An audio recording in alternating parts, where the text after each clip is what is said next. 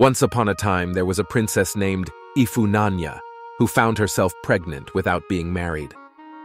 When her mother, the queen, discovered the truth, she was furious and ashamed. She yelled at Ifunanya, declaring her a disgrace to their royal family. "Ifunanya!" the queen screamed. "You've spurned rich suitors, governors' sons, only to bear a child with a poor farmer. I will never allow you to keep that baby as long as I live." Not willing to part with her child, the next morning, Princess Ifunanya set out on a journey with some guards, crossing 5 rivers and venturing into a dense forest. After 2 days of travel, she left her baby in a basket with a letter attached, bidding him farewell with a heavy heart. Meanwhile, in the forest lived a hunter named Obinna and his wife, Ogechi, who had endured years of ridicule from their village due to their inability to have children. One morning, the cry of a baby in a nearby basket awakened Obinna. He followed the sound and discovered the adorable child. Overjoyed, Ogechi felt as though the gods had finally blessed them with a child of their own. Obinna carefully opened the letter attached to the basket and read its contents aloud. In the letter, Princess Ifunanya revealed her identity and entrusted her child, whom she named Okechukwu, to the care of Obinna and Ogechi.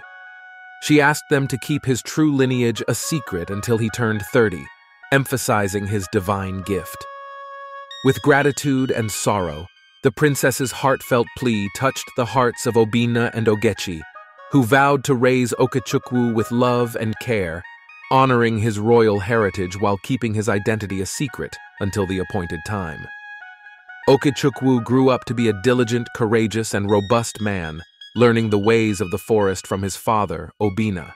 He honed his skills until he surpassed his father, earning the title of King of the Wild for his prowess. Meanwhile, Princess Ifunanya married the wealthiest king among 5 communities, enjoying a life of abundance. They welcomed a daughter named Ada, who possessed the spirit of a warrior. Strong and fearless, she grew bigger than her peers that she almost looked like a giant. Ada led armies to victory in battles. However, despite her accomplishments, Ada remained unmarried at 25 due to her intimidating demeanor. No man agreed settling down with Ada because of intimidating size. Ada's lack of suitors troubled her deeply, leading to tearful nights. Yet, her mother reassured her, promising that the right man would love her for who she was. One day, the king tasked Ada with investigating a neighboring Igbo community. On her journey, she narrowly avoided being struck by Okechukwu's arrow as he hunted in the wild. Apologizing for the close call, Okechukwu and Ada felt an instant connection, as if they had known each other for ages. Okechukwu liked Ada, just as she was despite her size. Their bond blossomed into love, but when Ada invited Okechukwu to a royal dinner, he declined, expressing his commitment to his aging parents and his village. Princess Ada's decision to distance herself from Okechukwu left him restless and unable to sleep. Seeking solace, he confided in his mother about the situation. With wisdom and love, his mother assured him of his strength and urged him to follow his heart. "You're strong and wise," she said calmly. "If your heart truly belongs to Ada, then it's worth pursuing her. As for us, your father and I will manage just fine. Wherever you go, whatever you do, I'll be here waiting for you." Moved by his mother's words, Okechukwu hugged her tightly before returning to bed, his mind set on his journey ahead. The next day, Okechukwu prepared to leave his village, packing gifts for Ada and provisions for his journey. It took him 2 days to reach Princess Ada's prosperous land, where he marveled at the modernization and hospitality of the people.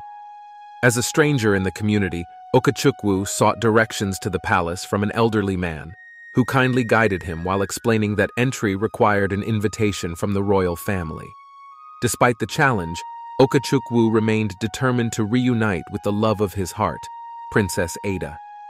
When Okechukwu arrived at the palace, he faced initial refusal to enter until he presented the invitation card from Princess Ada. Once inside, he was greeted by the princess, who embraced him with joy. They strolled through the royal garden, reminiscing about their shared experiences and the bond they had formed. As they talked, Okechukwu expressed his intention to meet Ada's parents and formalize their relationship. Ada was thrilled that someone had embraced her, despite her unconventional traits. Returning to his parents, Okechukwu shared the news. 3 days later, the royal family hosted a grand feast to welcome their prospective son-in-law. The dining hall was filled with abundant food and drink, with both families seated together. As the king and queen engaged Okechukwu in conversation, the queen noticed a birthmark on his right hand that triggered a sense of familiarity, although she couldn't quite place it. Despite the hint of something amiss, the festivities continued with joy and celebration. Queen Ifunanya, burdened by a secret she carried for years, sought a private audience with Ogechi. Amidst the laughter of Ada and Okechukwu, she confessed the heart-wrenching truth. She abandoned her son, Okechukwu, in a forest out of fear of her parents' disapproval. Begging for forgiveness, she pleaded with Ogechi to reunite her with her lost child. Tears welled up in Ogechi's eyes as she reminisced about the cherished moments shared with Okechukwu. Despite the pain of parting, she understood Queen Ifunanya's desperation. Unable to bear children herself, Ogechi couldn't deny the queen's plea. As dusk settled, an urgent meeting convened, shrouded in mystery. Queen Ifunanya, with a heavy heart, confessed her past sins to Okechukwu, revealing the truth of his origins. Shocked and wounded, Okechukwu grappled with the revelation that Ada, his beloved wife, was his sister. Amidst tears and turmoil, Queen Ifunanya, the king, Ogechi, and Obinna pleaded for Okechukwu's forgiveness. In a moment of profound understanding, Okechukwu found it in his heart to forgive his mother. And so, amidst the echoes of reconciliation, they embraced a new beginning, where forgiveness paved the path to a happily ever after.